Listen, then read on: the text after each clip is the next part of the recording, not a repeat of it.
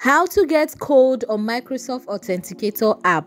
Hi guys, let's get started immediately. Now the first thing you want to do is to be on your Microsoft Authenticator app.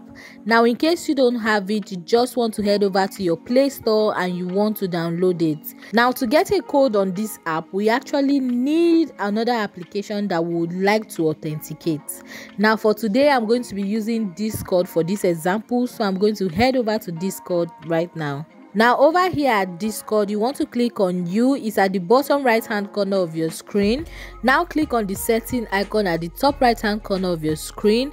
Then tap on account, and then you want to scroll over to where you see enable authenticator app.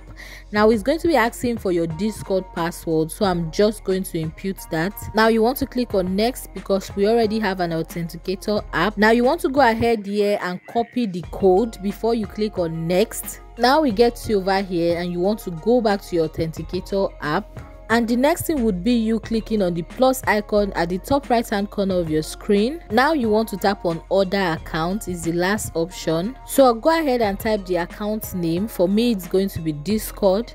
And then guys, for the secret key, the code that you copied, you just simply want to paste it in here, and that is just it. Now click on finish and Discord is added. Now tap on Discord and you will see the one-time password.